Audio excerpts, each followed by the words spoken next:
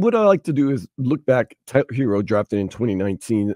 Who was drafted after him? Because, before him, you can't really do anything. You were 13th overall drafting. You took Tyler Herro. Of course, the first overall draft pick, Zion Williamson, John Morant, R.J. Barrett.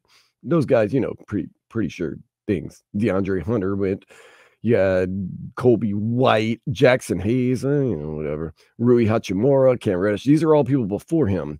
He was 13th. Look at the guys afterwards. For the people who are like, oh, we don't really need Tyler Herro. You could have gotten Romeo Langford.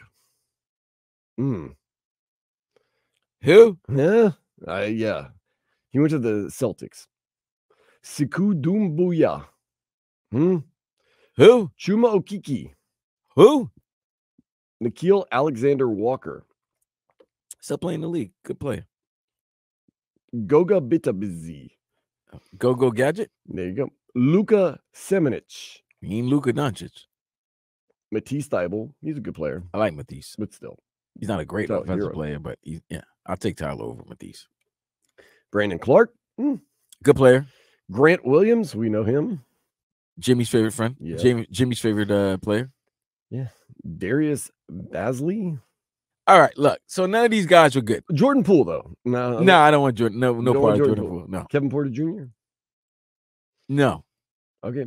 So, I mean, you actually did a pretty good job. KZ Akpala. Okay, well, he was in the second round, but here's what happened. You got the best player you could have gotten. Tyler was great, and then that bubble year got everybody gassed.